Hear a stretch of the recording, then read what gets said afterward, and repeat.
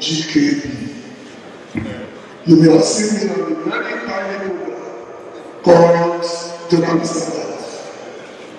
And I'm glad to be back home to do this for my father and to thank you all profusely for giving us your time in what is going to turn out to be a very big event that we are going to declare ourselves tremendously.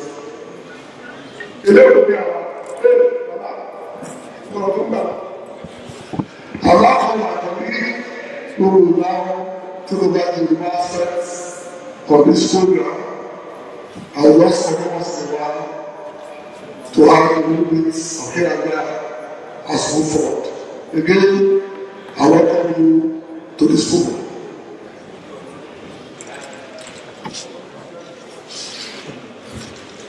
Distinguished ladies and gentlemen, may we rise for Ibadan anthem. Yes.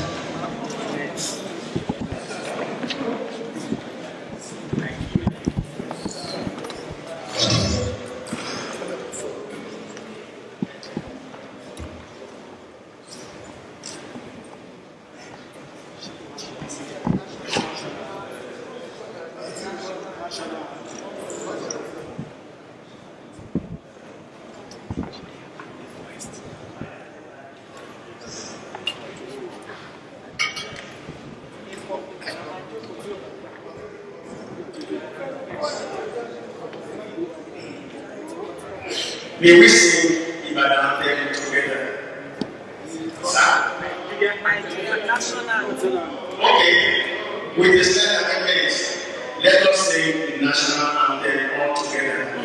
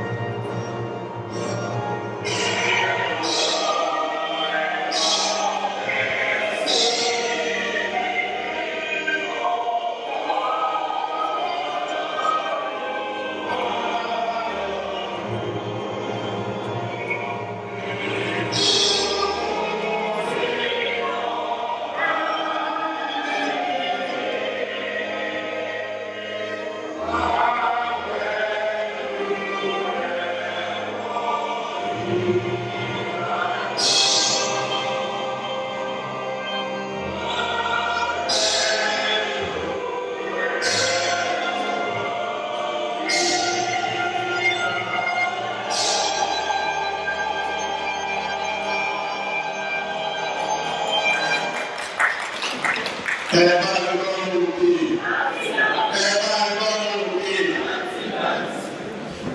you so much. Take your seats. President and Commander-in-Chief of the Federal Republic of Nigeria, President Balogun Tinubu, DCFR, the Executive Governor of the State, Engineer Raji-Oyelade, FNSC, members of the Executive Council, and distinguished celebrants, the Olubadan of Ibadan, and the Chief Landlord of this university, His Imperial Majesty, Ọba Senator Dr. Majesty, Ishola Balogun, CFR, ẹ̀ka ṣèkáàbí ti fún ìyáde, ẹ̀ka ṣèkáàbí ti fún ìyáde lẹ́ẹ̀kan sí wọn. Members of the Global Diversity Council, their Royal Majesties, Commissioner of Police Solicitor Command, Director Department of State Security, Vice Chancellor and other principal officers of the University of Ibadan, friends, associates, and well-wishers of our Kabiyesi, my Lord spiritual and temporal, members of the Global Diversity Committee, members of the Fourth State of the Law, and the Civil Lecturer, and other members of the First Anniversary Coronation Committee of Kabiyesi, distinguished ladies and gentlemen, on behalf of Olubadan First Coronation Anniversary Committee, and Kabiyesi Olubadan himself, His Imperial Majesty, Ọba Senator Dr. Majesty, Ishola Balogun, CFR, and Alli-Okunmade II, I especially welcome you to the first in the series of activities to celebrate our Kabiyesi on the first year coronation. In every way, our Kabiyesi parades an impressive credential, outstanding academic, distinguished politician.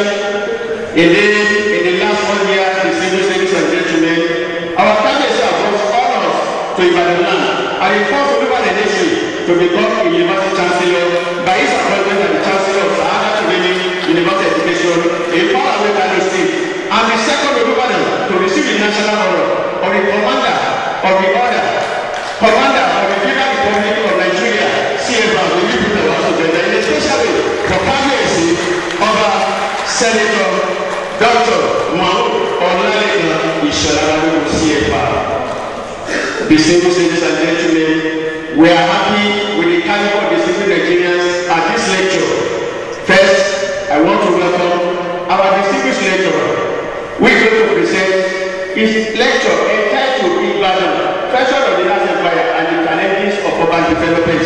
And that lecture is expected to be delivered by a distinguished essay, former dean, faculty of arts of this university, former University of this university, and every way a distinguished international poet, Mogaji, Professor Remi, Raji-Oyelade.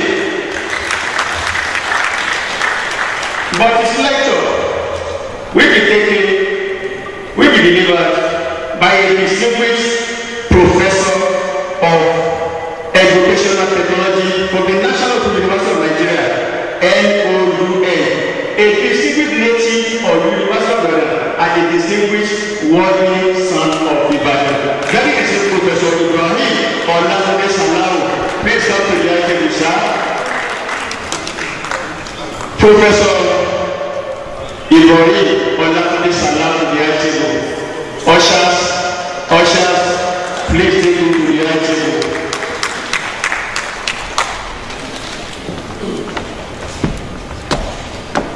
For this wonderful lecture, we have 3 discussants. Therefore, my honor and pleasure to recognize and invite to the table a distinguished Nigerian, former General Manager Ibadan, former Ambassador of Nigeria to Philippines and Kingdom of Cambodia, former Chairman of Council Corporation of University, and former Chairman of the Council Corporation of Moshood at 2 different times, and former Chairman of the PLC. Distinguished and gentlemen, please join me. Welcome especially Ambassador of the Remi.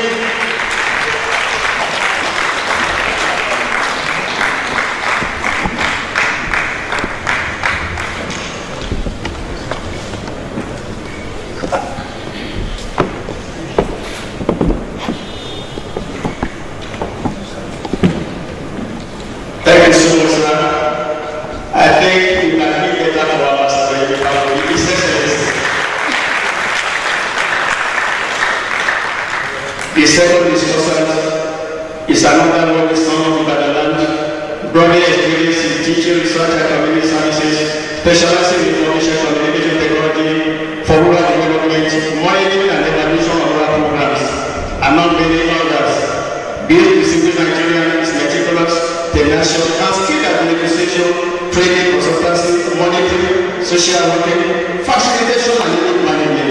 He possesses a profound zeal for the emancipation of youth, deeply enrolled with the recovery potentials and committed towards building an egalitarian society. Distinguished ladies and gentlemen, this worthy individual of Ibadan served as a member of the Executive Council at the time. In the Executive Council of the Federation of Ibadan Students Union, Kipsu throughout his years in the university as an undergraduate, and was the president of the Federation of Ibadan Students Union in LATEC during 2023-2024 academic session. Distinguished ladies and gentlemen, he is a member of the Imperial Club LATEC since 2006 and has been a member of the Ibadan Students Group for a number of decades. Distinguished ladies and gentlemen, please join me to welcome specially Dr. Aderemi Said.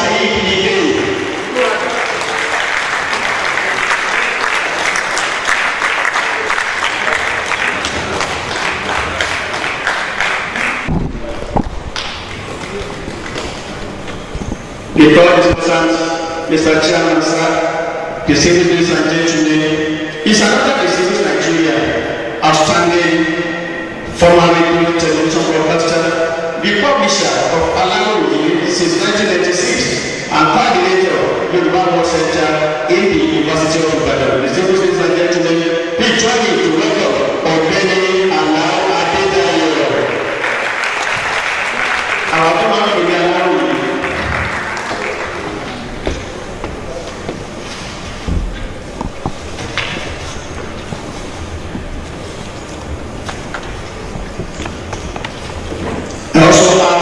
In this wonderful audience, former senator representing Oyo South Senatorial District, and a member of Alli-Okunmade dynasty, very distinguished Senator Balogun.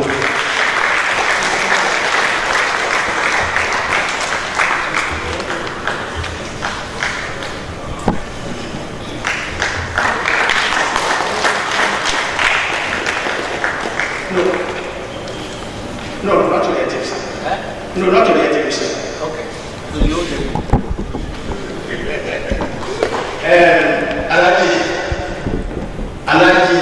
Aderemi, please help me take a senator into his seat. Those seats are reserved for Kaki seats. Okay. Yes, sir.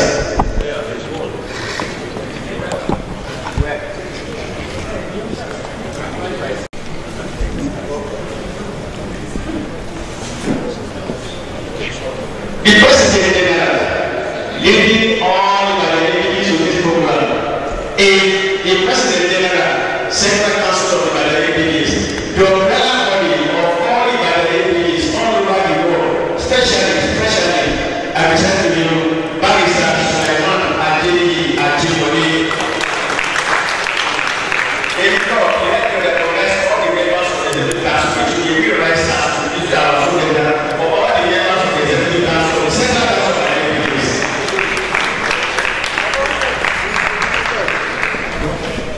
I also recognize the job all the Mogajis of the Ibadan land here were represented. That is why you are very stand up for recognition and we put all together for all of them. Thank you so much. Thank you.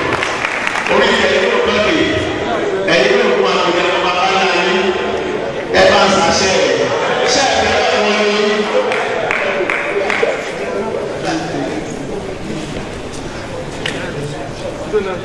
Distinguished ladies and gentlemen, it is also my honor to recognize and present you especially Chief Mogaji Aderemi SDA.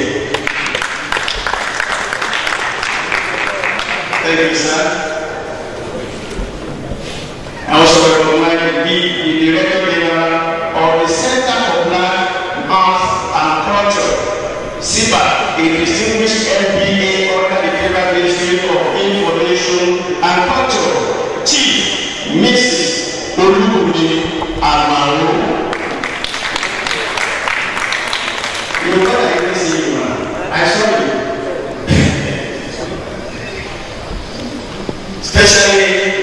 distinguished ladies and gentlemen, let me present to you a distinguished Nigerian who has served this country in many capacities in the Nigerian Navy. I present to you especially the Admiral Adegboro Balogun of the Ibadan land.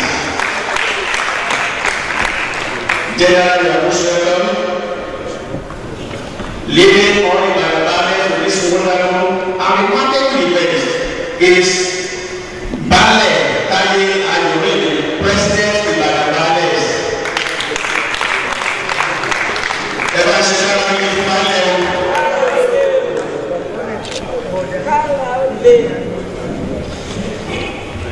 I will take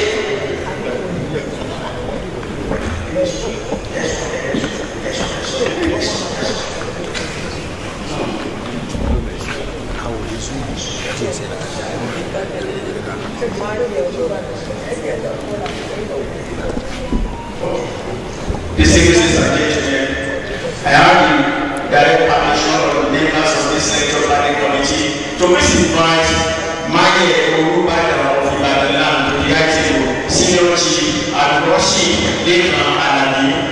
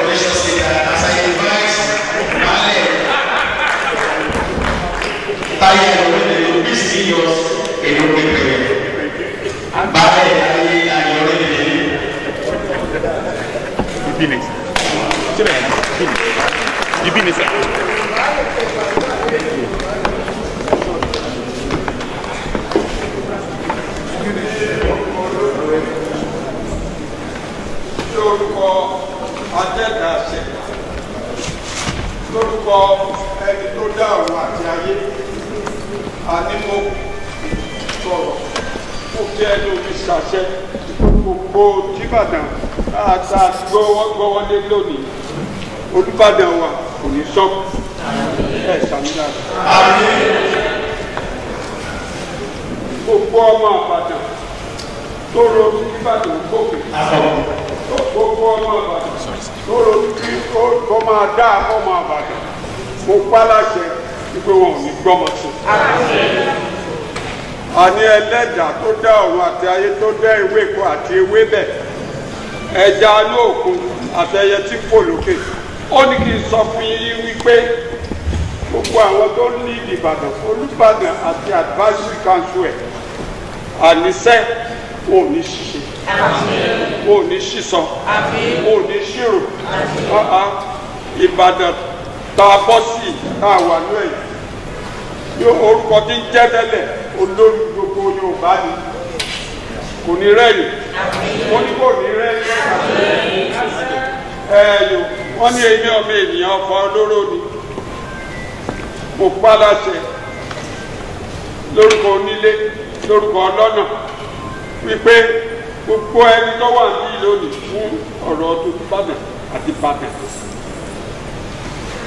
ọmọ aráyé kò ní mú eyín wọn tó jọ́fọ́ olóró kò ní tá máa yín àwọn tí ò wá wá náà kò ní tá máa wọn ìwé mímọ́ sọ fún ọ ní orí ahọ́n ní ikú àti ìyè wà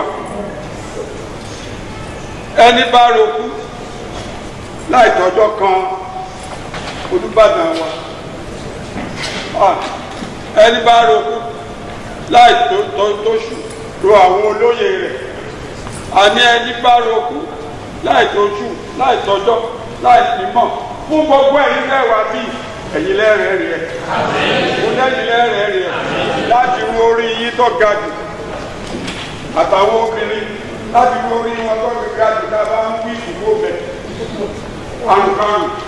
àrùnkárùn kò ní wọ ara wọn ní ìsìn mo padà sí ojú yóò ní rí bí o ojú wa ò ní rí bí o àní èrò wa lónìí lọ́jọ́ onílé gbà ọlọ́nà gbà Olódùmarè gbà bẹ́ẹ̀ ni ó rí o ti rí bẹ́ẹ̀.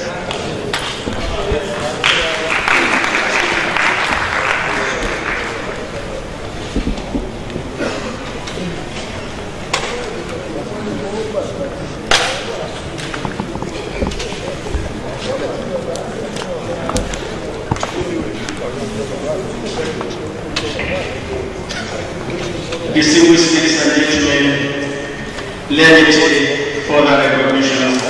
As I present to you especially a distinguished daughter of Ibadan land, an outstanding educationist, Chief Mrs. Raji-Oyelade.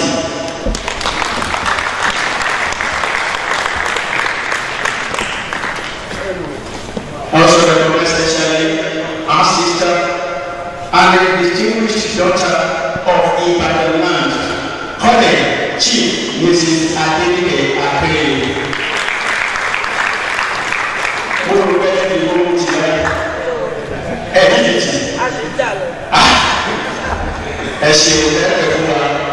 Let me also recognize especially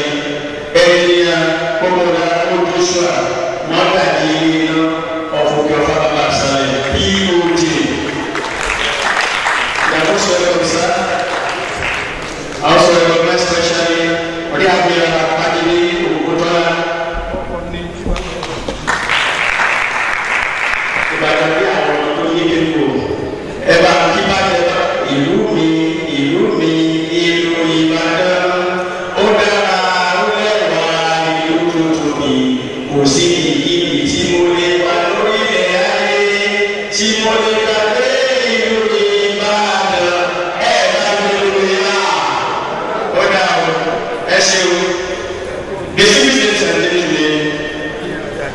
there's a particular aspect of this program that is expected to be handled by very distinguished senior chief, Labour and Remi, Majesty of Ibadan land, introduction of the images. Oh yeah, sir.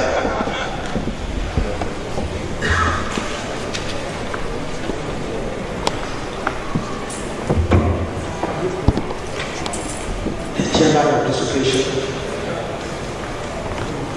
eminent discussants, particularly Nigeria's former ambassador to the Philippines, Dr.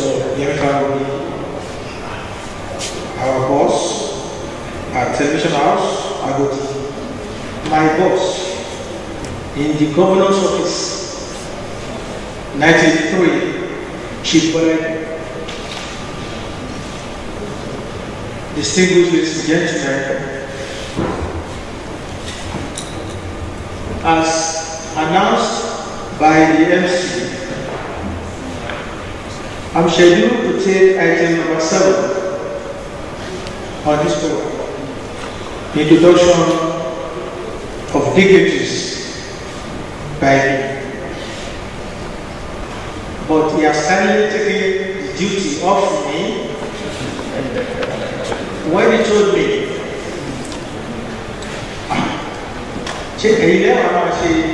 introduction of dignitaries. Mo ní tí wọ́n máa tẹnu, ó ní bóyá wọ́n sì tẹ̀, pé olùkọ́ máa ṣe, ẹ̀mọ́ olùkọ́ tó àbá sọ sí gbangba, ẹlòmíì ò ní mọ ìdí ẹ̀ o.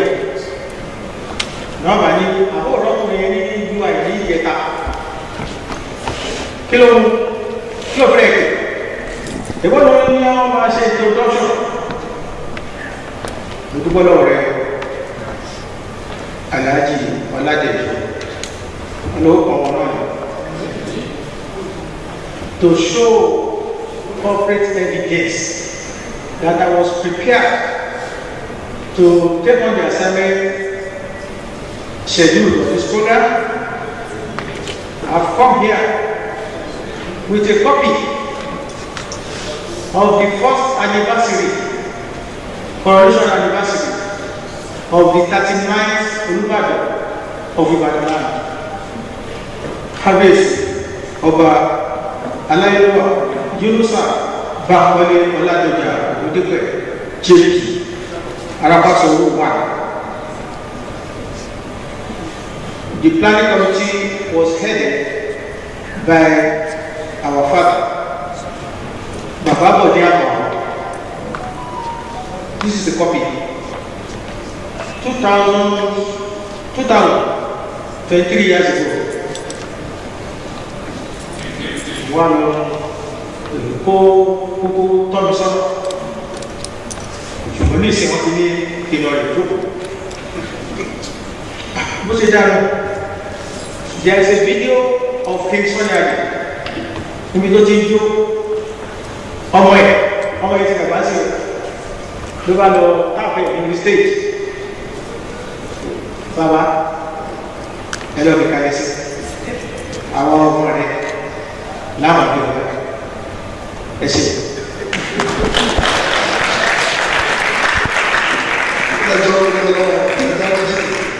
Iṣẹ́ tí wọ́n rán mi ò tètè sáré débi ẹ̀gbọ́n mi ẹ̀ sí ìlú iṣẹ́ yẹn yọ fẹ́ẹ̀sì fún ọ nítorí àgbẹ̀ fi àkókò sọ ẹ̀yin náà lẹ́yìn ṣe iṣẹ́ wọn nìkẹ́. ẹ wo àwọn ọ̀bàdàn fún tó pé ẹ̀gbọ́n mi o bọ̀dà kò sí adé ọ̀gá náà fún gbogbo lẹ́yìn Yorùbá kò sí bàtí lè sí so èdè ọmọ ẹgbẹ́ wọn fún ọ kò sí ara ló sọ̀rọ̀ lẹ́gbẹ̀ẹ́ náà ẹ̀ka lè lé nínú bọ́lá bọ̀dà kò sí ara kò sí bàtí lè sí ẹ̀yà ẹ̀ bá wà.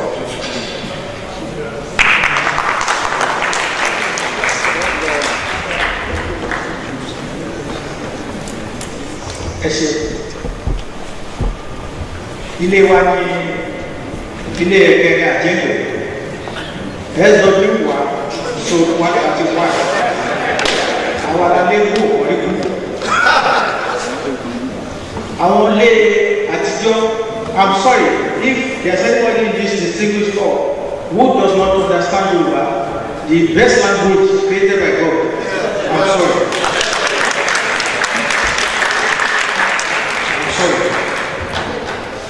Kí ló?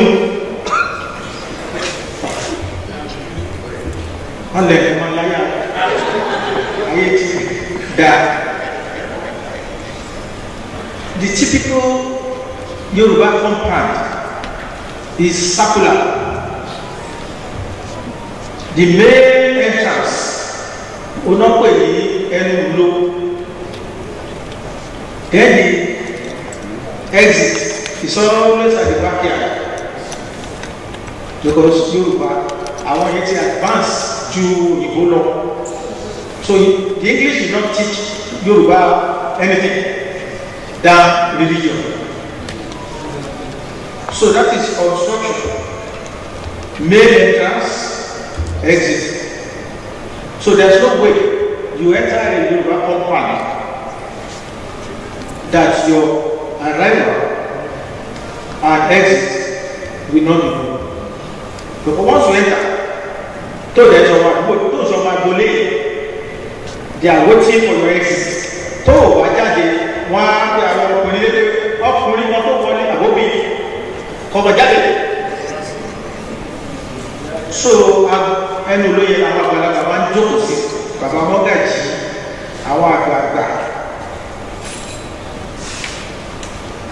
àwọn gédé bíi mẹ́rin wọ́n wá wọ ẹnu ló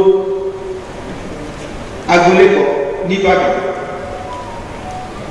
wọ́n mọ̀ kùfìrí wọlé ọmọ ọmọlé ni wọ́n ṣàlejò bọ́n bàbá tó wà lẹ́nu ló àtàwọn àgbààgbà wọn wò pé kí aláwọ̀ àwọn ẹ̀ wọ́n jẹ́ sálámù whereas àwọn tó wọlé yẹn wọ́n wá change aṣọ wọ́n fẹ́ lọ jà níta so àtàwọn tí wọ́n á kó fi àwọn míì wọ́n fẹ́ tó mẹ́jọ wọ́n fẹ́ máa lọ bàbá wa pè wọ́n padà pé ẹ padà ẹ bọ́ sí i kí ló mú yín kí ló lé yín wọlé bẹ́ẹ̀ ọ̀gbọ́n wọn ṣe ń kí àgbàdo wọn wá láwọn kó àbá orí jí àwọn báwọn fẹ́ lọ da títì lu kí ló dé wọ́n ní tẹ́ ẹ bá rí ojú tí wọ́n fi wò wá wọ́n kó abẹ́rẹ́ abẹ́rẹ́ ló dùn wọ́n bàbá wa ní pé ẹ lọ ẹbí wa àwọn tó fẹ́ lọ jà tí wọ́n ti ní atẹ́gùn bíi iná ooru kí ló dé bàbá ní mo bá yín yọ̀ wọ́n wò yín pẹ̀lú ẹ̀ẹ́dẹ̀ẹ́dẹ́ àwọn tó kọjá ẹ̀mí tó tiẹ̀ wọ̀ nítorí náà mo dúpẹ́ lọ́wọ́ rẹ̀ jígébé pé kí n ṣe alága rẹ̀. adúpẹ́ lọ́wọ́ lọ́wọ́ lẹ́wọ̀ àgbà mi láyè master of ceremony àjọ òṣìṣẹ́ kan ní jọ apẹ́ àpò bẹ̀rẹ̀ àwọn ọmọ wò mí ni àti tó bá ti pè tó bá ti kọjá àsìkò tí èmi alága èmi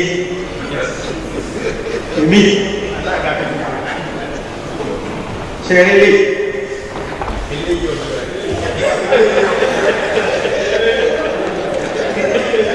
nǹkan tí mi sọ ni wípé ṣẹ̀rẹ̀lẹ̀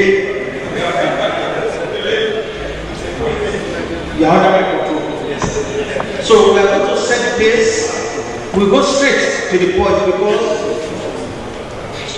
the gentlemen line up as the discussion, the acting lecturer. We must appreciate their patience, and we must not override or overstay our welcome, because whoever was. This is after one. Ṣùgbọ́n ní àpọ́nlé kábíyèsí alẹ́ wà wíwájọ ilẹ̀ Ìbàdàn. Ìbáà ṣe òun la tó ṣe tọ́lì kò sẹ́ni tó lè ti ètò Ìbàdàn nígbọ̀n. Síbẹ̀síbẹ̀, àwọn náà gbọ́dọ̀ ṣàlàyé ti pé time is money. So on behalf of kábíyèsí Ìbàdàn Ìbàdàn members of the royal family, Alli-Okunmade too, and we, the citizens of Ibadan, will commence this program formally. Master of Ceremony, yes, sir. Over to you. Thank you, sir. Thank you, ladies and gentlemen.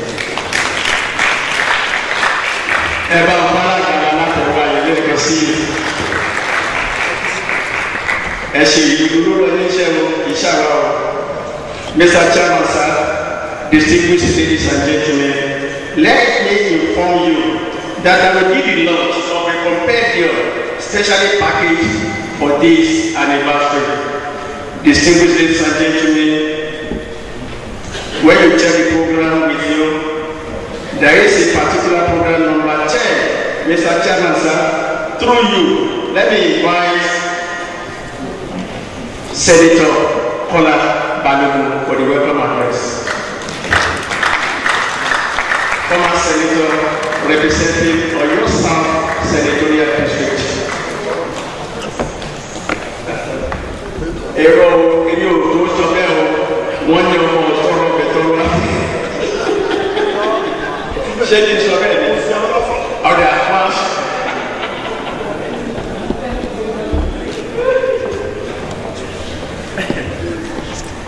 Mr. Chairman, the guest lecturer, the dignitaries on the high table, my fellow, the President General, CCI, and members of the CCI, my sisters, here present, distinguished ladies and gentlemen, on behalf of His Imperial Majesty, the Lord of the land, of Ibadan land, Ibadan, the capital of the universe, on behalf of Alli-Okunmade, because I have said myself on the floor of the Senate that Ibadan is the capital of the universe.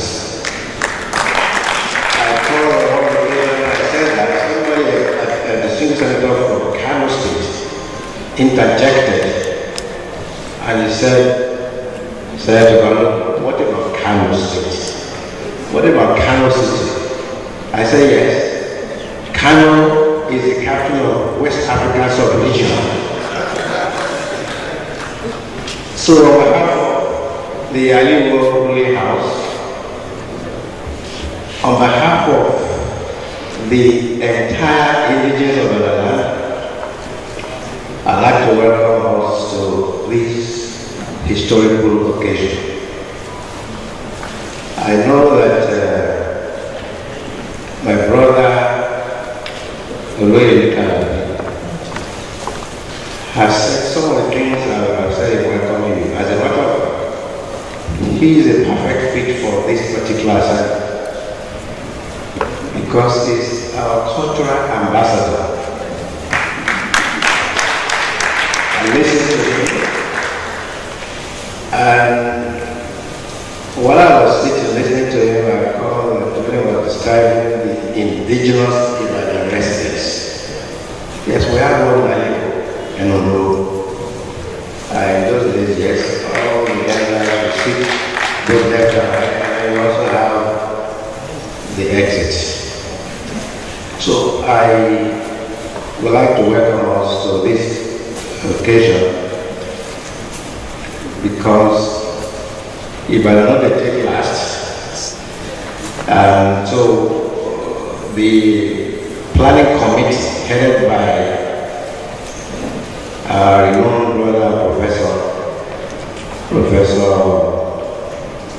Alli-Okunmade, who will soon join us, decided to put this program together in conjunction with CCI and some other prominent Ibadan indigenous.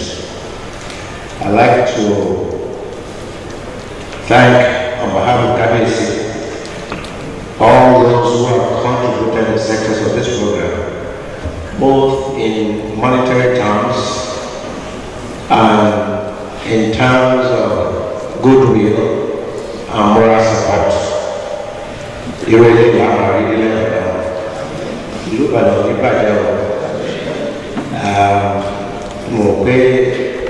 I've been here today. I have to go this issue because Ibadan is the succession city of the Yoruba land. I listened to Professor the historian Adegboro on one of his outing when he said the entire Yoruba land ought to be forever grateful to Ibadan and Ibadan people. But for Ibadan people, for Ibadan land, the entire Yoruba land would have been overrun by the Fulani jihadists. We sent them back all the way to Ishola. And this is why we have the Yoruba land that we have today. And so Ibadan is the Yoruba of the Yorubas, and we're also very unique in our ways. We're unique in terms of traditional system. We're unique as a family, and this is why you find almost every Ibadan person. I'm talking about genuine Ibadan person, because sometimes you run across some people outside of the land and you say, where are you from? I say, I'm from Ibadan. And in Manhattan,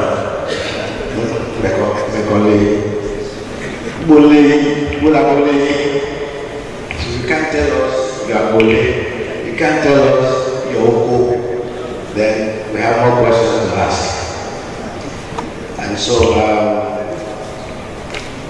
this is going to be a great day for us, and I'm sure that we're waiting to hear from our lecturer. Once again, thank you all for coming.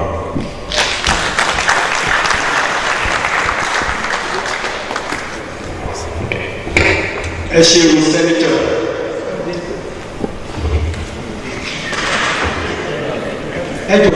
Èyí tẹ́ bá ka ìtàn Ọ̀yọ́ Aláàfin, gbọ́ ọgbọ́n pè ní àjùmọ̀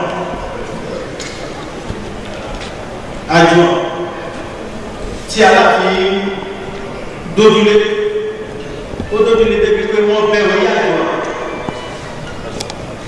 orí àjọ ó wá yí gidigidi ó wá so mọ́ ọ̀rọ̀ ọwọ́ Aláàfin bí Aláàfin bá ti bu òkèlè àjọ mi jẹ àwọn aráàlú ẹ̀rọ méjì tó kọ́ fúra pé Aláàfin mọ̀ nù káwọn aráàlú tó wọ́n wá bí àjọ kí ló fẹ́ àjọ ní kí ni mo tó fẹ́ èrò ti bẹ́ẹ̀ lórí kí mo tó fẹ́ sọ wọ́n ṣàlọ́ sí wọ́n bẹ àjọ wọ́n dá orí àjọ padà sí ara rẹ̀ MC èmi ẹ̀ ṣáàjọ àmọ́ mo ní ọmọ wò mí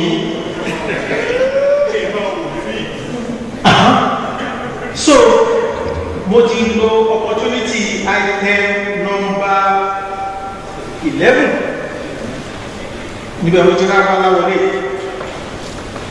and what I told you which is not going to be public is that you please find me a table here.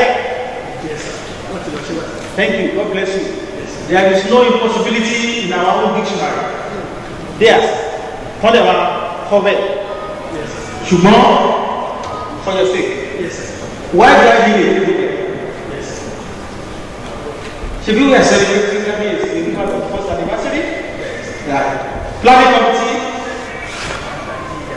No. Nígbà tẹ́ ẹ̀ lọ sí ìyànà ààrẹ Avenue ẹ̀rí ọ̀ṣun tó kù lápá ọ̀tún ìyànà ààrẹ lápá òsì wọ́n pe sọ́ọ̀kọ̀ ní fútbọ̀ wọ́n ti máa ń ṣe síbẹ̀ ní torí gbogbo ọjọ́ báyìí wọ́n pe kí ní kéèkì.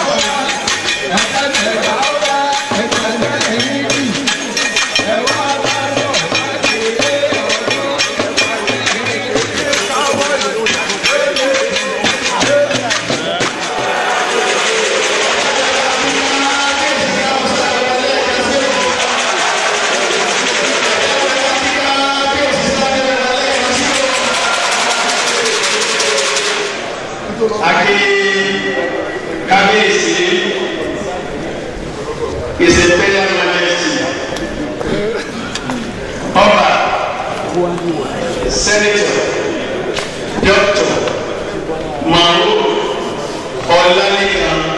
Ishola CFR Alli-Okunmade the second. Ever ṣe ká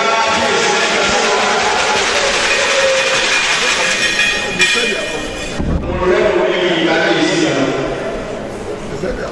Orí ọmọ ìlú Balogun ọmọ ọ̀pẹ̀ tọrọ abẹ́ torí pé bàbá ayé ó ní abẹ́ fún un ju abẹ́ ju ọ̀bẹ lọ.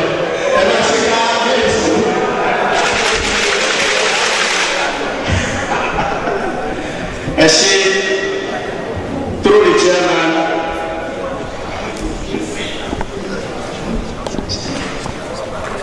Senior Chief Aderemi Lekan Alabi akíkádé ìsísá ni wọ́n lẹ́ẹ̀kan sí alága bóyá kẹ́ wá akíkádé ìsísá ni wọ́n fúnra ní ẹ ṣé.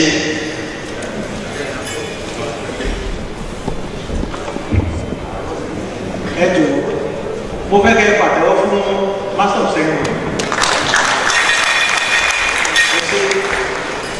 Mọ̀ díẹ̀ àwọn tó ń ti wà ní gbọ̀ngàn nígbà tá a bẹ̀rẹ̀ ó yẹ kẹ́yìn ti mọ̀ díẹ̀ wípé ó rántí tí mo sọ fún pé wọ́n ń fi àwa jẹ́ ìyàwó dì ká má lè gbádìí ẹ̀ mọ́bọ̀ yọ kábíyèsí aláìlúwà àwọn olórí wa gbogbo àwọn ọmọba àtàwọn tí wọ́n tẹ̀lé kábíyèsí Olúbàdàn wá sí ètò ẹ káàbọ̀ ẹ máa wọlé gbogbo ilé ẹ bá ṣe kábíyèsí.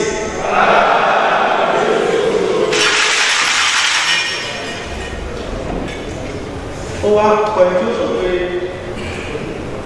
kíní kọ̀ọ̀kan rí ìgbà tẹ́ ẹ bá dé bí ayẹyẹ náà ní ètò bẹ̀rẹ̀ ibi ni wọ́n ti mú mi ní emergency chairman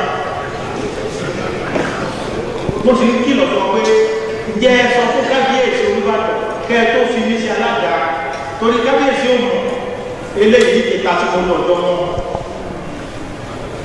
wọ́n bá ní kásá àwọn ètò lọ èmi kọ́ bí Olúbàdàn kọ̀ dé àbí bẹ́ẹ̀ kọ́ kábíyèsí ìdáàbò àti olórí ṣùgbọ́n àwọn tí wọ́n pèsè òkè tí mo fún wọn wọ̀nyí kábíyèsí discussant pàápàá jùlọ méjì nínú wọn gbọ́dọ̀ wá léluwé aago mẹ́rin padà sẹ́kọ̀ọ́ torí léluwé lọ́pọ̀ wá á wà gbìyànjú pé kí a lè yọ̀ǹda ṣùgbọ́n wọ́n iṣẹ́ tó ń pè wọ́n wáyé wọ́n ó ṣe báyìí á wà bẹ́ẹ̀ kábíyèsí pẹ̀lú ìyọ̀ǹda yín ni ó kí wọ́n lè wà léluwé fọ́ tó padà sẹ́kọ̀ọ́ mo lè fi ọlọ́pàá balẹ̀ tán bá bí sí train fọ́ kábíyèsí ń bẹ àgbẹ̀ mọ́tò fún ọ àgbẹ̀ mọ́tò tó gbé lè kó tí kábíyèsí bá sọ bẹ́ẹ̀ ni o nítorí náà àwọn sí pé 2 ọdún wọn ti lẹ́kọ̀ọ́ wá ní ètò tó kọ̀ nígbà tẹ́ wọlé kábíyèsí ètò tó kọ̀ wáyé àti àkọ́bá kíni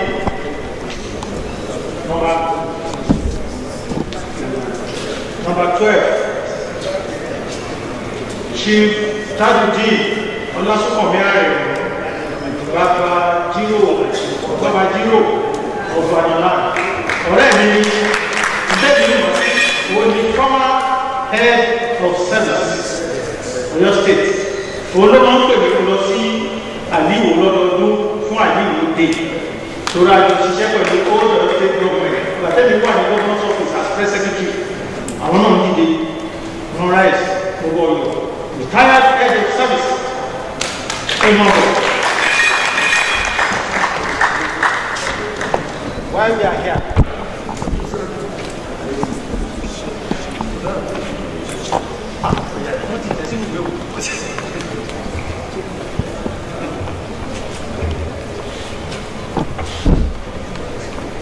Kábíyèsí o.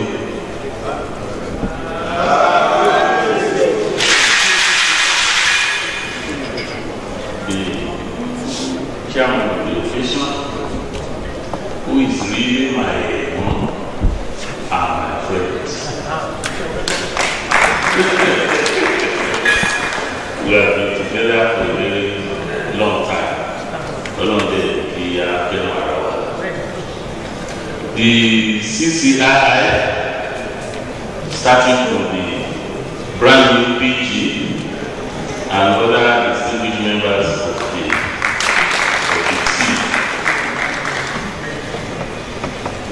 My distinguished Senator Balogun, àwọn olóyè gbogbo tó wà ní gbogbo, I can see Chief Aderemi and others. I greet you all. Kò sẹ́ni tí ò mọ reason tí a ṣe wá síbí yìí. A kò fẹ́ kó níyì náà ni wọ́n fi ní tẹ́nìkan wá sọ why we are here. We are here to celebrate His Imperial Majesty on the 1 year on the throne of Ibadan land with a lecture on the treasures of the last Yoruba Empire. Ibadan happened to be the last empire of Yoruba land and was so powerful. What were the treasures at that time? What were the treasures? And what challenges are we facing now because of the urban development? And probably the discussants will come up with recommendations on the way forward. And secondly, we are launching a compendium of almost everything you need to know about Ibadan is in that book they are launching today, the compendium. And what are the major achievements of Kabiyesi since he ascended the throne of his forefathers? I want to appeal to everybody here to ensure that you get a copy of that compendium, not only for you, but for our children and even those yet to be born. You will learn a lot of things about the land on that, in that book. So I don't want to take your time. The program that was supposed to start at 11 o'clock is to 2 now. The lecture has not started. So I want you all to listen attentively. We are inviting the erudite lecturer and the able discussers. In fact, when I saw the list of discussers, each one of them is could have been taken as the lecturer, any one of them, because they are people of timber and caliber. Imagine Baba Remi, Balogun is a household name anywhere in the country and even outside Nigeria. So once again, I want to welcome you all to this occasion. Thank you.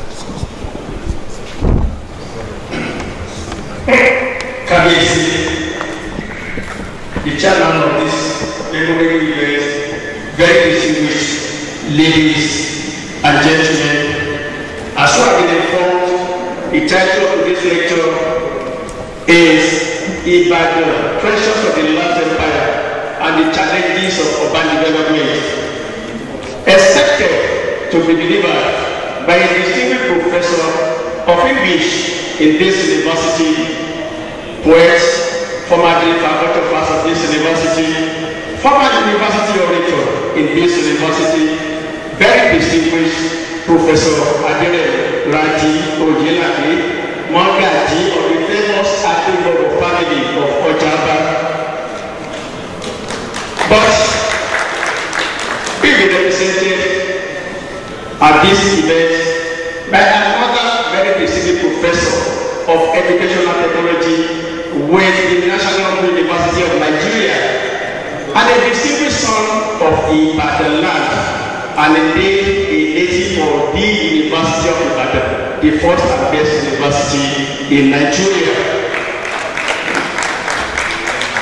First in West Africa, seventh in Africa. One of the most prestigious universities in the world is only that our cabbage did not attend the UN. But hopefully, this university appreciates what the good and progressive people of Ibadan land did for Ibadan land when the Kabiyesi and chief of Ibadan land ceded this land to this university for 99 years. Today, Kabiyesi is the chief landlord of UI, and that explains why we will not have to celebrate it inside UI. People come together for our Kabiyesi once again. Now, through the chairman, invite very distinguished Professor Ibrahim today Salam to please deliver his lecture. Professor Salam.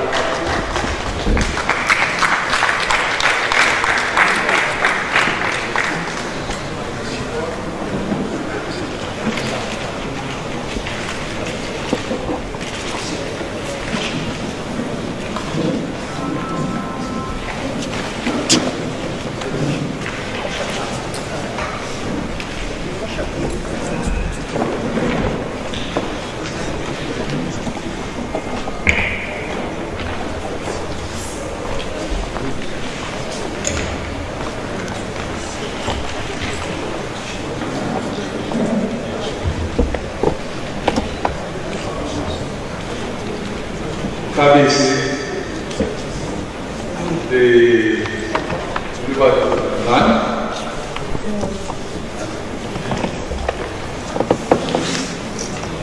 I seize this unique opportunity to congratulate you, the entire sons and daughters of the land, witnessing today, participating in this unique occasion, marking your first year as the Ibadan of the land. May you reign for long. I want to stand only on the existing protocol.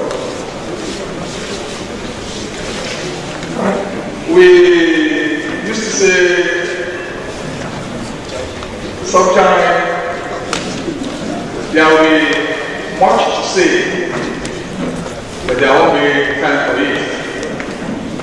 At another occasion, there will be time, sufficient time, but not much to say. Today, we have much to say, but the time we are having will not permit excessive talking.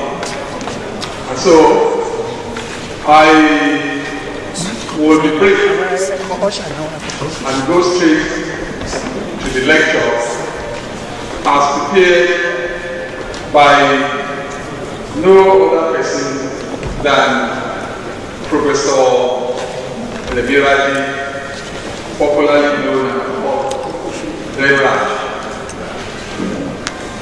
I don't need to emphasize the fact that Remi is not here physically, but his spirit is very much with us. He asked me to request that Kabiyesi, the organizers, and the others should kindly understand why he's not here with us. He's attending to one video which is as important as this one. I will request that to kindly permit me to reflect on my association with Professor Remi. We first met at Oyo State College of Education, Both of us were lecturers then. We were good friends. And also, we are also from Ibadan, the city with no equal. But we differ in some respects. Those of us who know Remi will know that he is taller than I do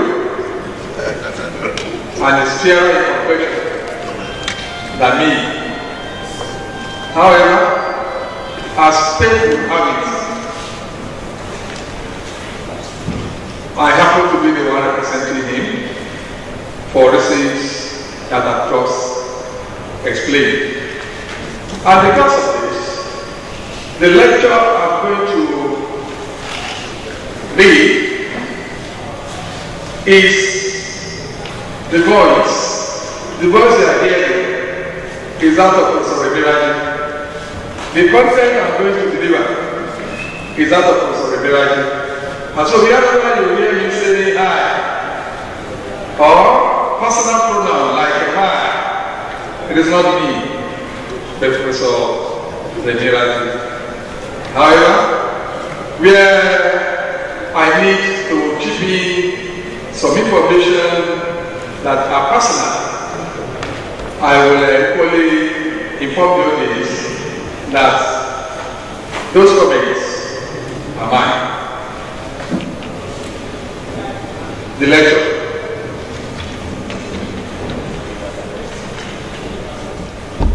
Please, if I'm fast, it's because of the fact that I was given just 30 minutes.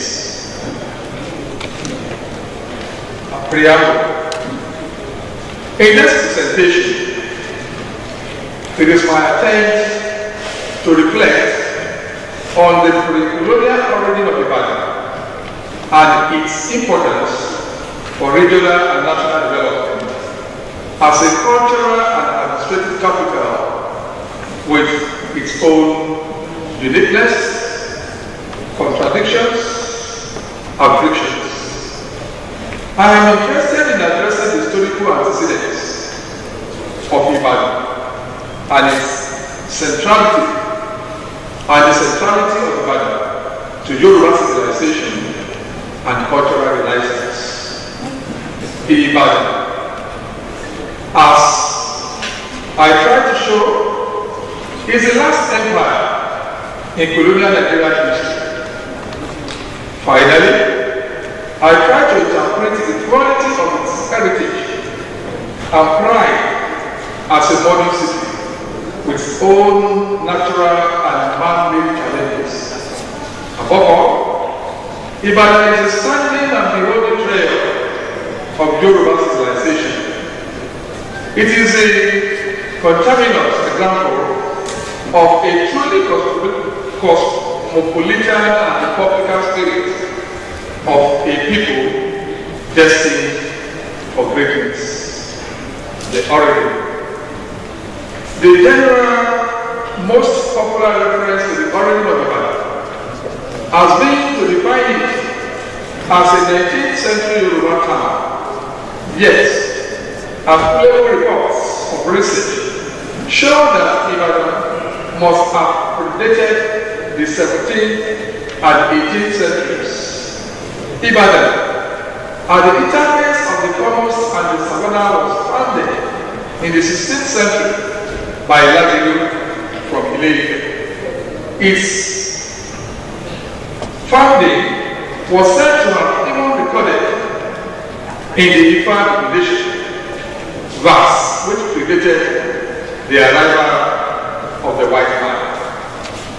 In a news report published in the Nigerian Tribune of Friday, 30th January 2009, the late Oni of Ife, Mogaji II,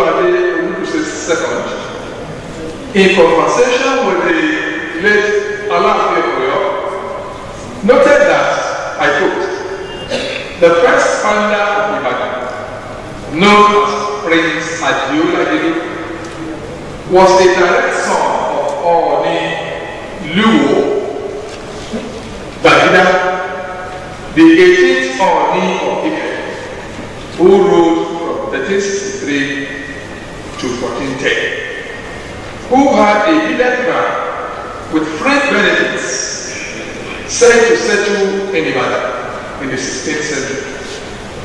In the truth, Chief Alli-Okunmade, 1911, described the first Ibadan as a modern town with 16 gates and a population of about 100,000 people having access to the neighboring towns of Oyo, Ega, Ijebu, and Ife.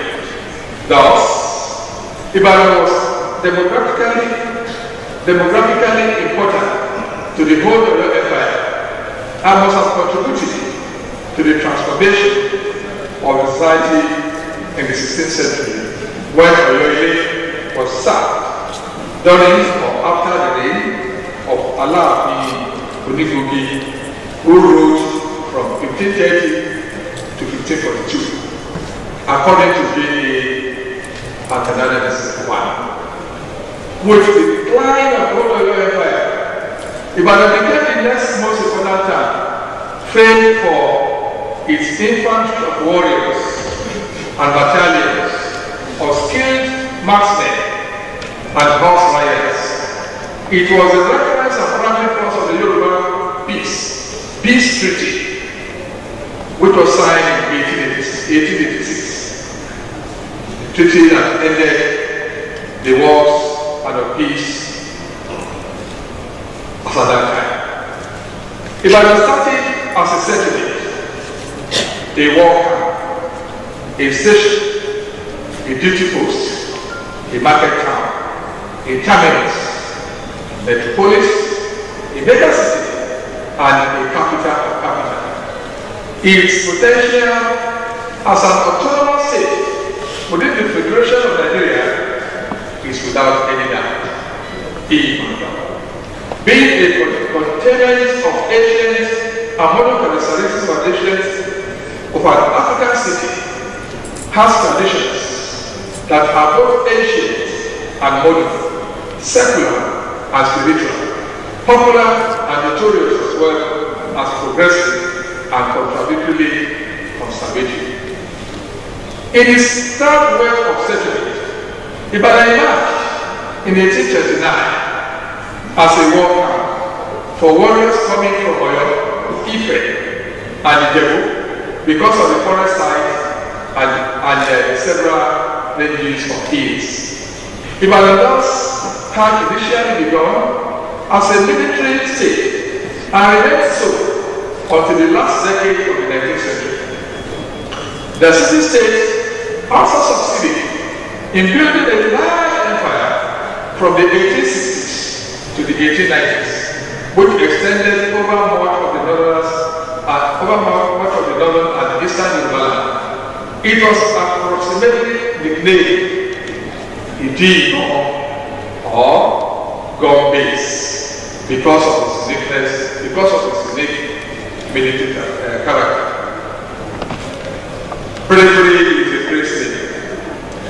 In the act of war and diplomacy, the supremacy and military dominance cannot be overemphasized. Ibadan warriors had operated and established their prowess in battle in such expeditions as the Ghana, the Jalumi, and the Kiriji Wars. Of interest are aspects of the panegyric places of Ibadan, in which bravery and war are singled into the DNA of the city and its people. Ogun Owani Imadile, literally translated to me, war has never defeated the people of Ibadan. Akiwaye, Kamania, Adegboro, Ibadan. Do not leave the war without a shortcoming. Civil strife is a disease of Ibadan, the Republican tradition. In Ibadan, unlike other universities with traditional teaching institutions, The warrior class became the rulers of the city, as well as the most important economic group. Ibadan grew into an impressive and sprawling urban center, such that by the end of 1829, that is, in the third wave of it as a major settlement, Ibadan dominated the Yoruba region militarily, politically, and economically.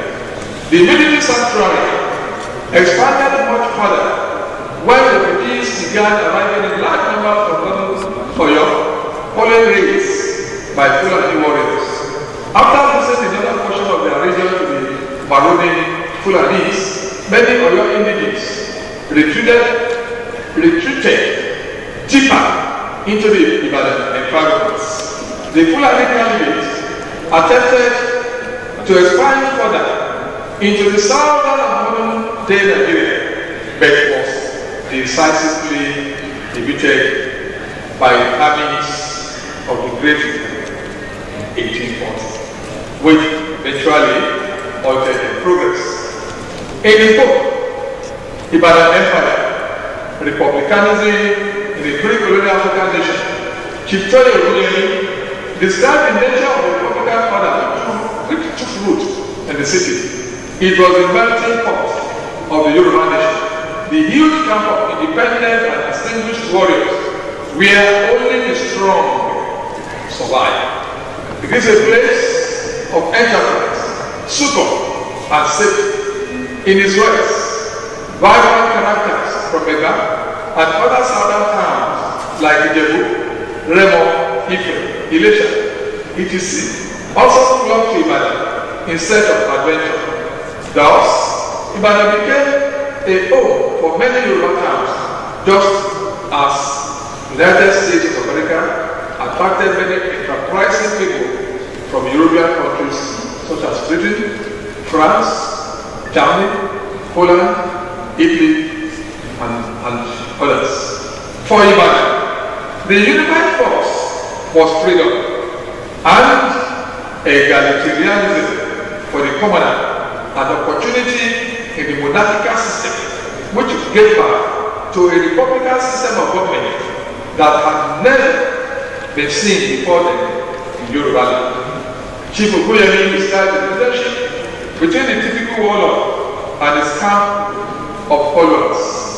Each warlord had his own foot soldiers, cavalry, and an inner group called Babaniki Masha,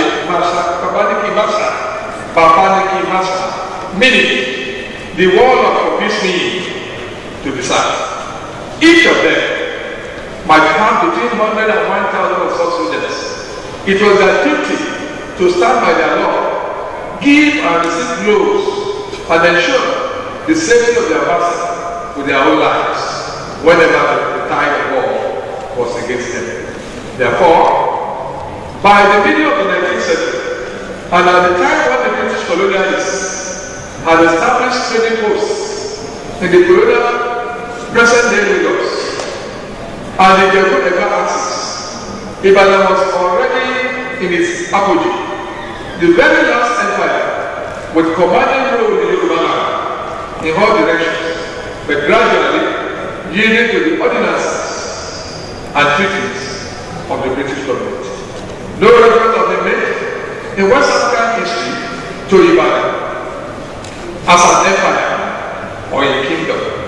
But radical scholars note the historical significance of the city after the decline of some earlier empires and kingdoms as the Ashanti Empire, the Shonga Empire, the Kanem Empire, Ife Kingdom, the Aruchuku Kingdom, the Oyo Kingdom, and the Benin Kingdom.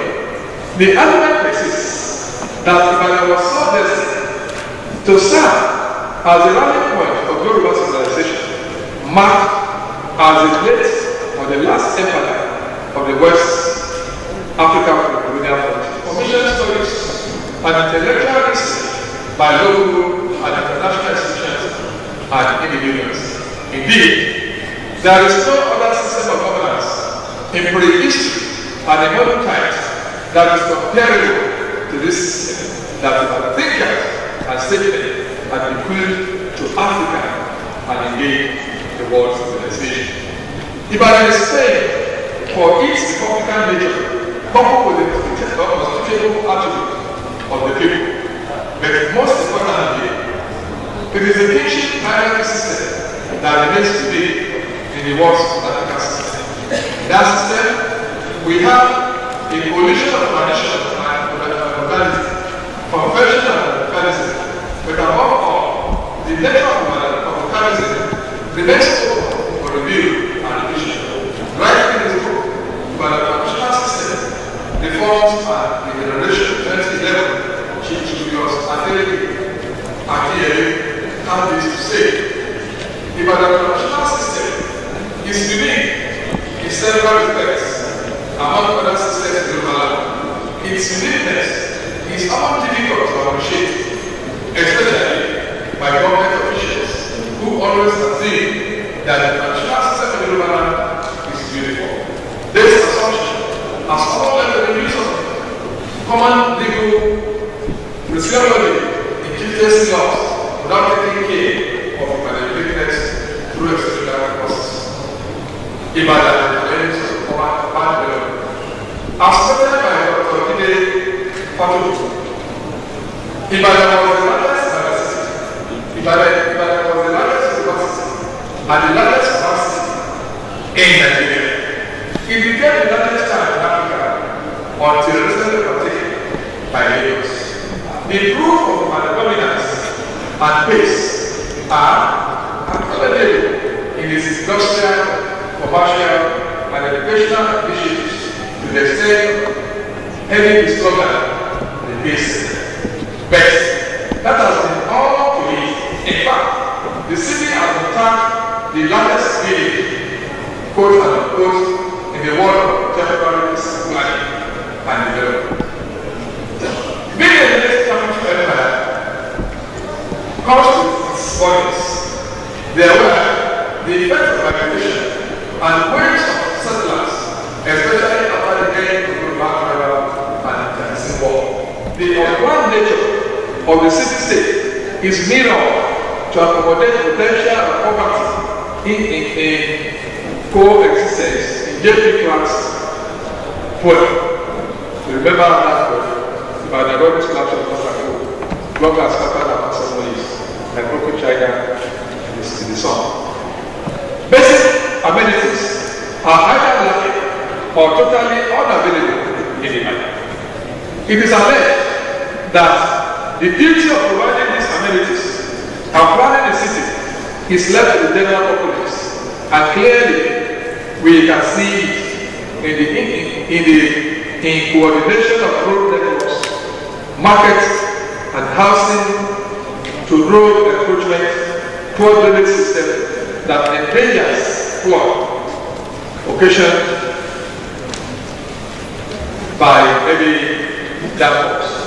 Another stark concern is inefficient waste management system. Roads are often overflowed with waste materials from drainages during downpours. Also, there are hardly designated locations for waste disposal. Even so, these disposals are unsightly. Again, roadsides are used to use by unscrupulous elements, and although there are laws in place to sanction such unruly behaviors, the law relegates some offenders. Transport system in Ibadan is inadequate, coupled with poor road networks. Right now, besides the regular micra, whose drivers have no uniform coordination of road usage, Ibadan has become a dump site for Okada riders who are banned from other cities. And we are not blind to the scores of issues that have ensued over time involving these laws. Additionally, several keke napeps just for space still on the roads. Nevertheless, commendably, the government has thrown in some luxury buses to ferry passengers at subsidized rates.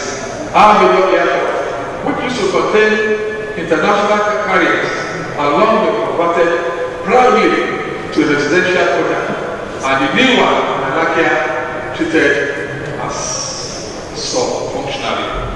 Our educational programs in the state are challenged. Private and secondary education is overtaken by private institutions, advantaging the children of the common man. Yes, many of these private institutions are mushroom establishments, lacking in substance and materials. They try either because the educational sector escapes monitoring or they have cut their ways through. Some of our friends will tell you that there is the troubling issue of inadequate social welfare, which led to the explosion of social disputes and misdemeanors. We can have the other matter of poor mental health services, in which there is an increasing number of mentally unstable people in our streets. Lastly, on this note, there is the methods of brigandage, the increasing number of out-of-school children, and consumption of hard drugs causes these folks to attack or seek to inflict harm on innocent citizens and constitute themselves as willing tools in the hands of political violence. The empirical empire. Indeed, Ibadan is the last empire, the most sustained of the previous empires, becoming the nexus between the ancient and the modern history. It was the site of the Yoruba history, signaling the end of the war and of peacetime modern history. It rose and transcended from being a military camp and trading post to the seat of regional government of Western State. Ibadan is 3,080 kilometers square in size, with a population of over 3 million people as of 2021. As a whole, the state is rich in such mineral resources as clay, dolomite, gemstone, gold, kaolin, marble, and so on and so forth. Ibadan is the only former seat of government of Western region without the political autonomy of a state. The northern regional capital now has Kaduna as a capital city, while the eastern region now has Enugu as the capital of Enugu State. The political implication of this is that it remains a senatorial part of a last state, the size of 4 or 5 other states in Nigeria together. The fiscal implication of it is that it lacks the treatment that the other states are afforded in federal education. Now, generally, we find it steady growth without a commensurate spike in infrastructural and corporate development. The geographical fact that Ibadan borders in mega police like Lagos and yet remains a cosmopolis is both a challenge and a burden for urban development. In Ibadan is the future of the Nigerian nation because it is the most important development city in the country after Lagos. It becomes again a melting point, not of Yoruba people, but of ethnic groups that make up the Nigerian nation.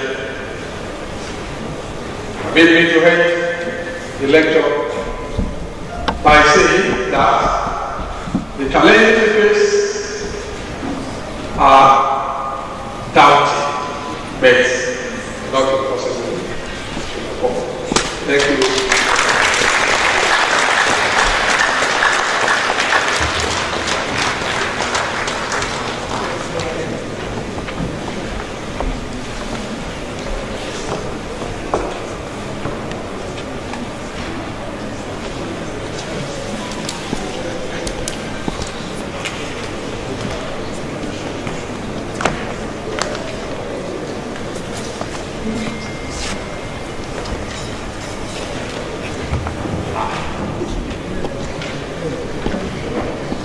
Thank you very much. The acting lecturer. We are aware that not all of us understand English language. Attempts have been made because copies of this lecture have been distributed so that we can give copies to distinguished audience.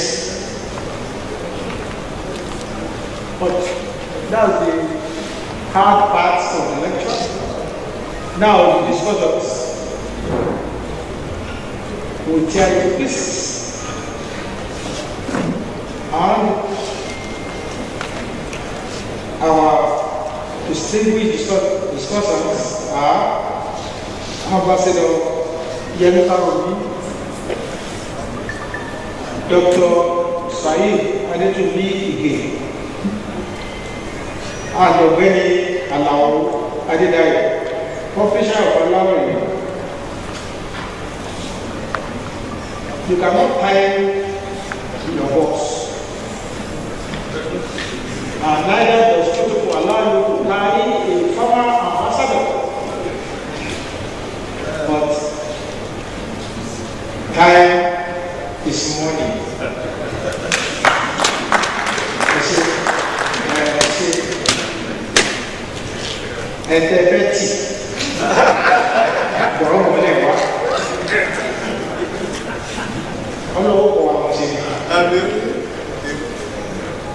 Ẹni dábàá kọ́ pé ó ní ọ̀gbẹ́ni Alli-Okunmade. Ìdí rẹ̀ ni pé àwọn òwe tí wọ́n ti ní pọ́blíṣà Alli-Okunmade ẹ pàtàkì fún ẹ̀yìn márùn làpẹ́kọ̀ọ́.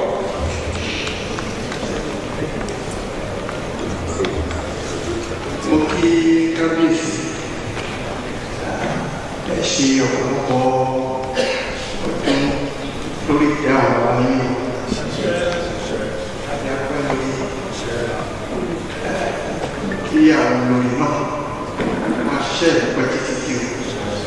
Mo kí ẹ̀yin àgbààgbà ilẹ̀ pàápàá jùlọ ẹgbẹ́ ńlá tó ń gbé ojú gbàgede ṣíṣe alẹ́ kí ni o. Gbogbo ẹ̀mí ìyàwó náà wípé kó kalẹ̀.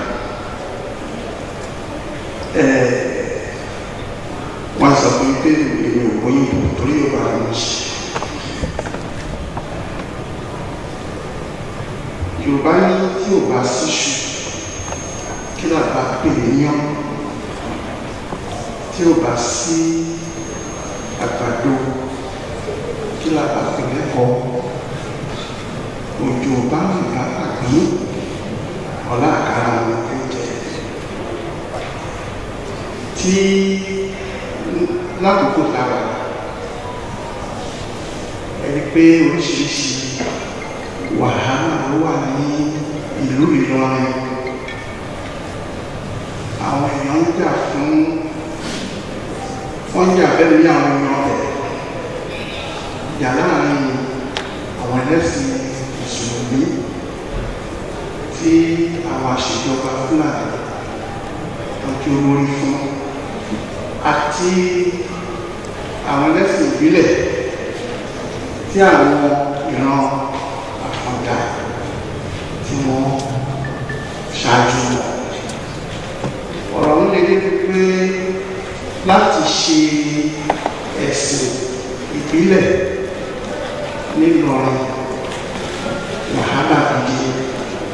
Bí mo ṣe ń sọ̀rọ̀ wọ́n sọ pé wọ́n mú ìyá Ọ̀ṣun kan ní àná tí wọ́n ti wọ́n mọ́lé nítorí ọ̀rọ̀ tó ṣe ó tẹ̀lé pé òfin Nàìjíríà káàlì gba ẹnikẹ́ni láti ṣe ẹ̀sìn tó bá wọn àti láti ṣe nǹkan tó bá wọn láti fi pè Ọlọ́run. Síbẹ̀ èyí àwọn aláṣẹ Ìlọrin tí wọ́n fààyè gba ilé wọ́n fi tipátipá sọ pé kí àwọn èèyàn kí wọ́n ṣe ẹ̀sìn sí àwọn tó ń ṣe ìlú tí wọ́n ń ṣe. Kò sí àníyàn níbẹ̀ pé gbogbo wa la mọ̀ pé Yorùbá ló ń lọrin. Ó ti wà àwọn ìran tó ń pè ní ìran lágbèrè níbẹ̀ wọ́n ti ń ṣèjọba ìlú yẹn fún ọgọ́rùn-ún ọdún kí ṣé wà lómi kó tó dé ní bíi 1796 òbí síbẹ̀. Ṣùgbọ́n pẹ̀lú pé wọ́n pẹ̀lú ìdí náà wọ́n sọ di dandan wípé ẹ̀sìn wọn, ìwà wọn, ìṣe wọn kí àwọn tó ń bá ń dàgbà ṣe. Mo mú eléyìí wá pé ká fojú inú wò ó tó bá jẹ́ bó ṣe ṣẹlẹ̀ nílọrin tó bá ṣẹlẹ̀ ní gbogbo ilẹ̀ Yorùbá tí wọ́n bá ní kí àgbá ọ̀ya kó jẹ́ láwà nínú wí kó má bí adé tí wọ́n bá ní kó fi tipátipá kó pa Ọ̀ṣun Òṣogbo tí wọ́n bá ní kí ẹ máa Ìbàdàn kó sọ pé a gbọ́dọ̀ sọ ìtàn lágbèlú ọ̀rọ̀ àpáta Mágàjí tó ní ká má sọ̀rọ̀ ìbà Olúyọ̀lé wọn àfọ̀kọ̀lájà tó ní ká má sọ̀rọ̀ Balogun Ọ̀dẹ́rìyọ̀ ayégbére káàkiri. Kí ni àbá máa ṣe tó bá ẹnu Abẹ́òkúta tó ní ẹnu Àjàgbó Òde tó lè wọ́pọ̀ tó ní ẹnu àníwò ṣe tó gbogbo ẹ̀dín ọdún yẹn. Ṣùgbọ́n tó ṣe tó kìí ṣe pé ẹ̀sùn àbí ẹ̀mà yẹn ló ṣe pàtàkì bí ìtò gbogbo nǹkan tí Yorùbá ní ló ń bọ́ sọ nìyẹn.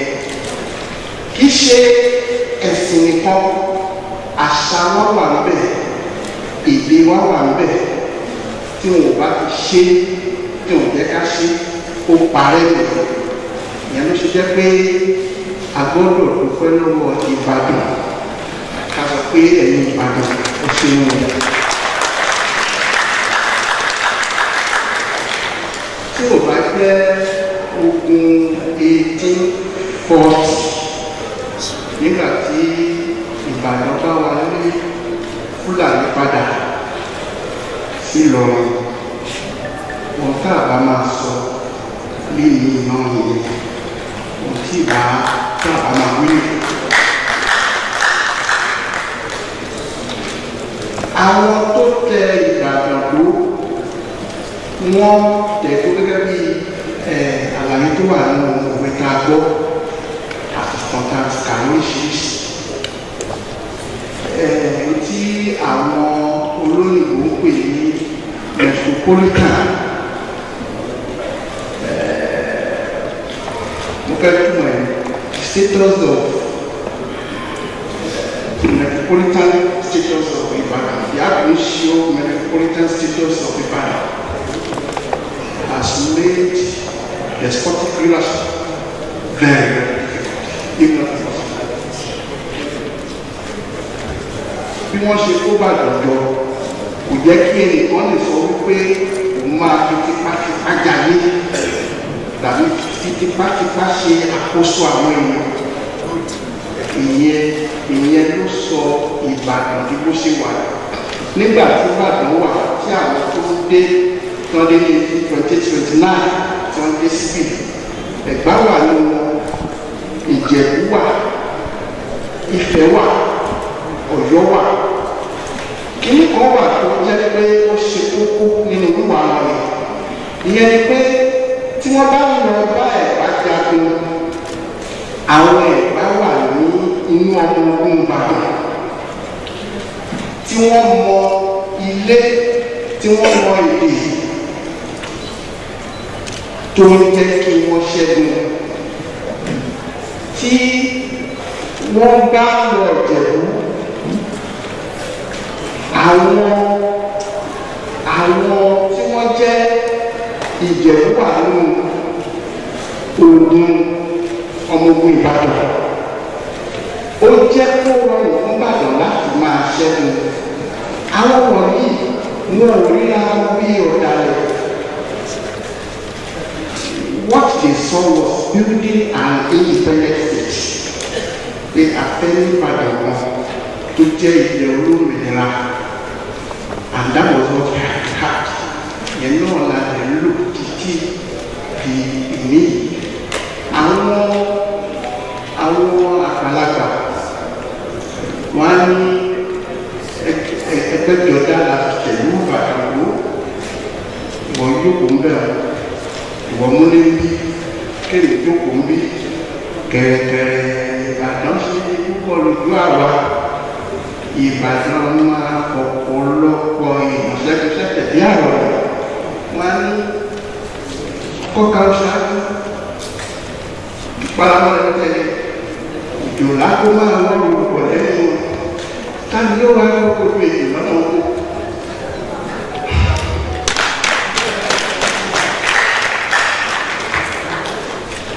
Bí Ìbàdàn ṣe dé náà láti jẹ àǹfààní ẹ̀mí.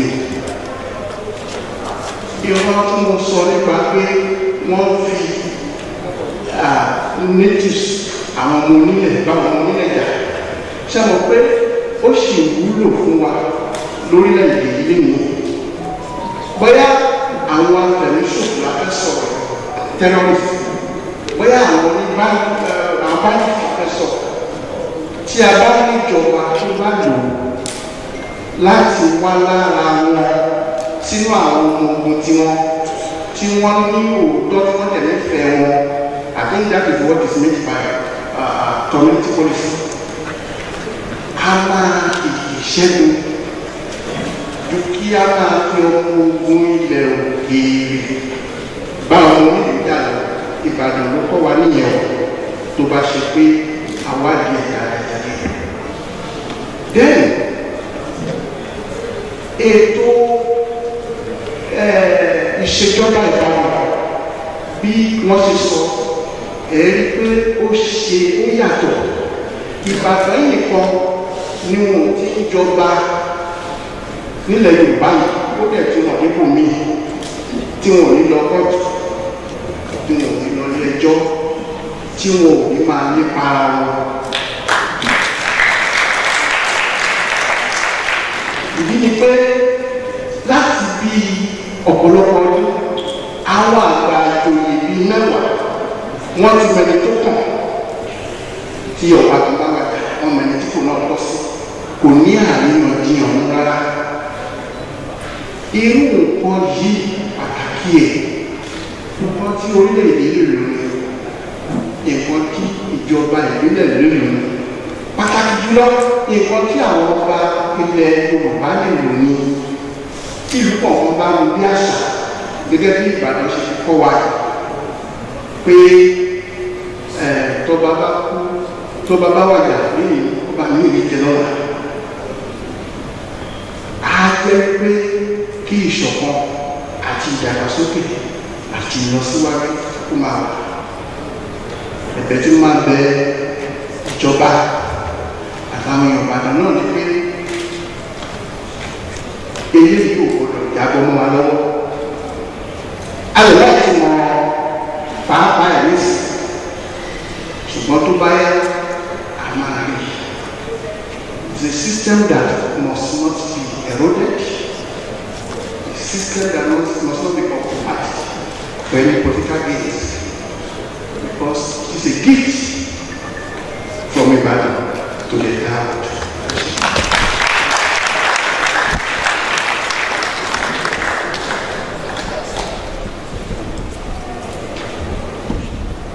Ẹ ṣeun. Nígbà bí ọdún mẹ́sàn-án sẹ́yìn nínú gbọ̀ngàn yàn Trenchard pọ̀ jùlọ fáwọn tó bá wà bí ìgbà tí kábíyèsí alẹ́lúwà ọba Samuel Odúlànà Mogaji wájà Ọ̀yọ́ state government lábẹ́ àkóso late governor Isiaq Abiola Ajimobi wọ́n làwọn máa sìnkú Olúbàdàn Mogaji kẹ́yìn. Lára ètò kan ṣe òní symposium tá a ṣe nínú pọ̀wọ́. Professor Gbadé Òjò ó ti padà sí University of Ilorin. Òun ni Chief of Staff Governor Ajimobi. Ó wá fò mí ní àárọ̀ ọdún náà pé ẹ̀gbọ́n ẹ̀jọ̀ ìgbọ́lẹ̀ wà. Ayé ìgbà yẹn ni wọ́n máa ń kí ní àbẹ̀yẹ̀. Wá fún ní ọ̀wọ̀ tó yẹ Chief of Staff ẹ̀lẹ́ gómìnà kọ́ sábàbí àlẹ́ náà wá ìtọ́pọ̀ ìdí ilé tactics. Kí ló ń wá mi fún? Láyé tó ti bẹ̀rẹ̀ bọ̀ láàrin sọ yẹn fún nítorí òní Chief of Staff. Ó dẹ̀ tún jẹ́ ẹni tó ní ọ̀wọ̀. Bàtà wà ní television service of Oyo State. Gbadé Òjò was a typist in the newsroom. Ṣùgbọ́n pẹ̀lú ọ̀pọ̀ ìdí determination ó padà sí school. First degree, masters, PhD, today is a professor. Wọ́n ní ẹjọ́ ẹ nítorí gómìnà náà sí yìí ní àmọ́ bí tí mo wá jìnà sí àkàgbò méjì ọ̀sán ó ní wọ́n kò fún mi ní lẹ́tà kan gómìnà àti buhari ó ń súnmọ́ ẹjọ́ lè jẹ́ tó lè ní ìpàdà lọ́wọ́ ẹ̀kọ́ jíyàn mo ní kó jẹ́ kápàdé náà wá lórí sùn lágbo méjì ọ̀sán tó ẹ̀ ó wá ní ṣé mi ò ìbínú tó bá fi lẹ́tà gómìnà ọmọ sí ó ti pọ́n mi létò ó ti kí mi ó bèrè pé kó mú wà ní kọ́ mú wà tèmi lẹ́tà ọmọ lẹ́tà gbé kí náà kọ síbẹ̀ Oyo State government in furtherance of our commitment to the federal program of late Olubadan Oba Samuel Mogaji is organizing a symposium, Trenchard worldwide, and the government has chosen 3 speakers, of which we are one. The other speakers are Professor Ogundeji. He was then with the Institute of African Studies in this university, and our senior in journalism, already Dr. Chief Aderemi Oyebola. So, Omeleta Boka. Oyo State government, what you call up, I want to know who are the title that which will go to the you know, that is the topic. The uniqueness of Ibadan traditional chieftaincy system. Adúgbò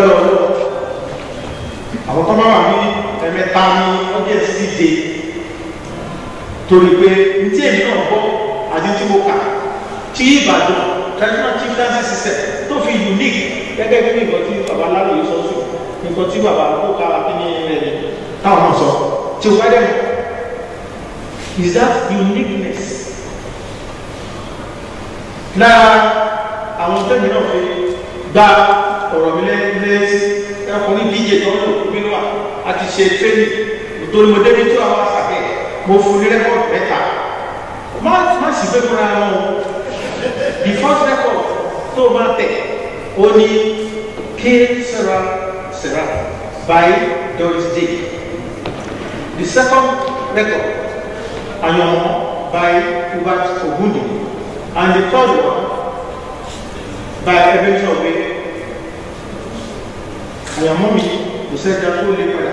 So àtúnṣe gbà tó pè mí tí má sọ pé ó fún mi lórúkọ ẹ̀ jẹ́ ká sọ pé báyọ̀ mi jẹ́ báyọ̀ ó ti mọ̀ pé mo ní kò kẹ́rẹ́ pọ̀. So ó tẹ àkọ́kọ́ gbogbo ọdún ẹ̀ wọ́n mọ̀ pé ilé kí sẹ́nà. I asked my mother, what will I be? Will I be pretty? Will I be rich? Yes, what she said to me. King Sarah, whatever we be. Tomorrow is not for us to see. King Sarah.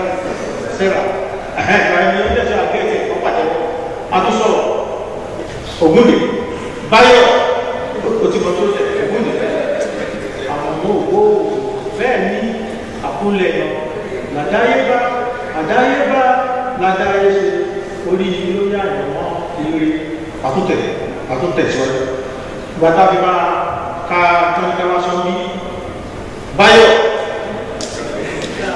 àyànmọ́ mi kò sẹ́jà gbogbo ọjọ́ ìsìn dé níjọ́ ìbíra àyànmọ́ mi kò sẹ́jà tó lè padà ẹ̀lẹ́dá rí gbégbé ilé ẹ̀rí sọ̀rọ̀ ní ṣókí àgbàdọ́lẹ́ka àwọn ọmọ fún topic láti ti try mẹ́sì wa láti fi hàn wọ́n pé the uniqueness of Ibadan traditional chieftain system ni pé ọ̀run náà ti ń gbé adé olúwàjọ àfáyé.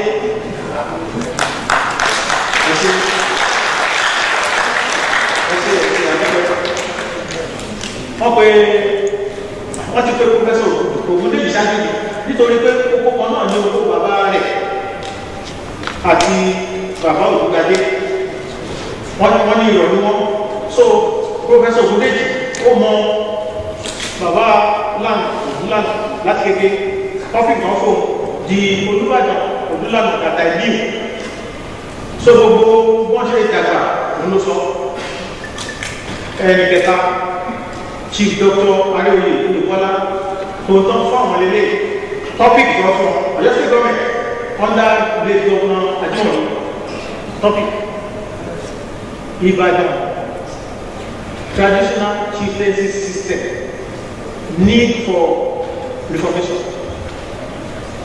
Bàbá Oyèwọlá bí tọ́jú sọ́ọ̀rì lọ́nà nọ́mbà ní Mogaji tó gòkè tó máa jóyè tó jù sọ́tún sósì yóò gba average of 35 years nítorí náà àwọn fẹ́ mú àwa gbogbo àwọn olóyè tó wà ní ọdún yẹn tí wọ́n wá ti pé 60 wọ́n rí báyà wọ́n.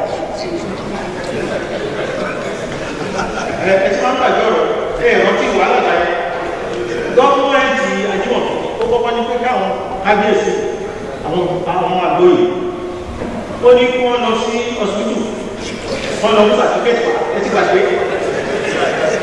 pé ara wọn pé so àbọ̀ ni wọ́n lọ́wọ́ bá ti pé kọ́wọ́ ti pé 60 wọ́n rí báyà after that ń kọ́ kí wọ́n mú ọmọ wọn wá mú kọ́ alága ló sọ̀rọ̀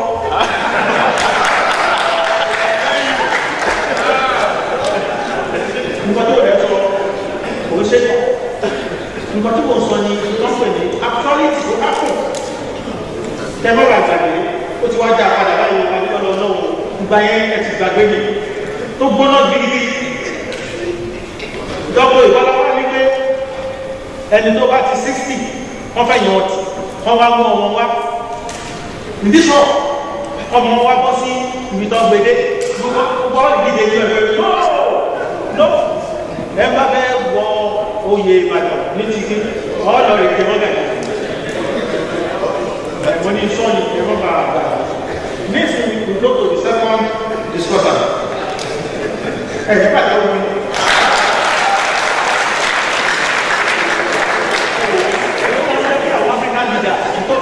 Òkì mọ́ alọ́wọ́ ní ẹ̀wọ̀n tó bá yẹ ká pàtẹ́wọ́ àdíyàn tẹ́wàá tí ń ṣe báyìí fún ọjọ́ àtọ́ rẹ̀ ní tẹ́lẹ̀ tẹ́lẹ̀ bá ṣe tó ẹ̀kẹ́ sí láti níwà wẹ̀ tó rẹ̀ lé ní so àgbẹ̀tọ̀ ọ̀rọ̀ Dr. Sahid Adegboro from Laute so tí wọ́n pè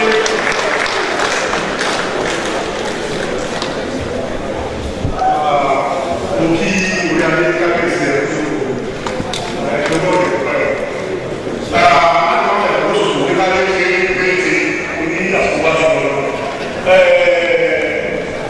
the letter that was read to us, we are able to know the importance of Ibadan in the Nigerian national life. And how do you know that far from now until predominantly lecturing? But then you put them I think what you do now, very Oshibo, people to live in Nigeria. Ibadan is the city of benefits. In this city, we have the Imperial University, established in 1948. In this